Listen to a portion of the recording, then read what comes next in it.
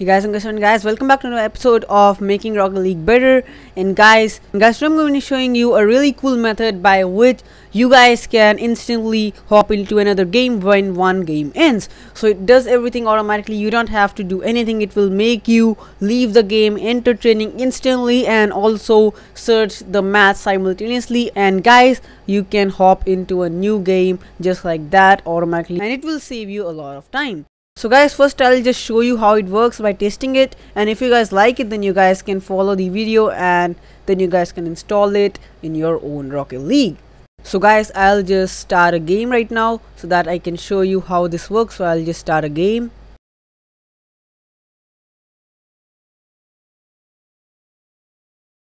So guys, now it looks like the game has almost come to an end, and now guys, just watch carefully. Right when the game ends, then you guys will be able to see that it will automatically take out. As you guys can see, it automatically took me out, and as you guys can see on the top, it has started searching, and also I'm right into free play, and it's that easy guys. It did everything automatically. It started to search, it put me in free play. I can do my free play training and stuff before the game, and when the game starts guys, I can play in a game. So it's so fast guys. Without wasting any time, I'll just show you how to do it for yourselves. Guys, so doing this is actually really easy. What you guys have to do is that you just have to first of all install Bakismod, and after that you guys will have to go on to this link in the description. This will be like the first link, and if you guys don't know by the way how to install Bakismod, then you guys can click on the second link in the description. It has the video which shows exactly how you can install Bakismod, and after you have done with that, then you guys can just come on this link and then you can just click on install with Bakismod right over here.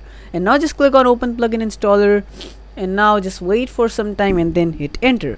And after you guys are done with that, then you can just go to your Rocket League, and now you guys can just like press F2 and make sure guys Bakismod is running in the background. For that, let me just show you. As you guys can see, it's running here, or it can also be running here. Make sure it is running. If it's not running, then it won't work. So after you guys have pressed F2, you'll see something like this. If you don't see, just like look for instant suit in this thing and then click on that, and then you'll see something like that. So guys, when you guys come on the screen, you see all of these things right over here, all of these options. You guys can first of all uncheck this or check this, because this means enable plugin. This means like if you uncheck this, this whole thing will not work. So just check it if you want it to work, and then here enable instant training. You can check it if you want to hop into a training right after the game ends automatically. You can also set a delay here. That means like you can be put on to training after some delay.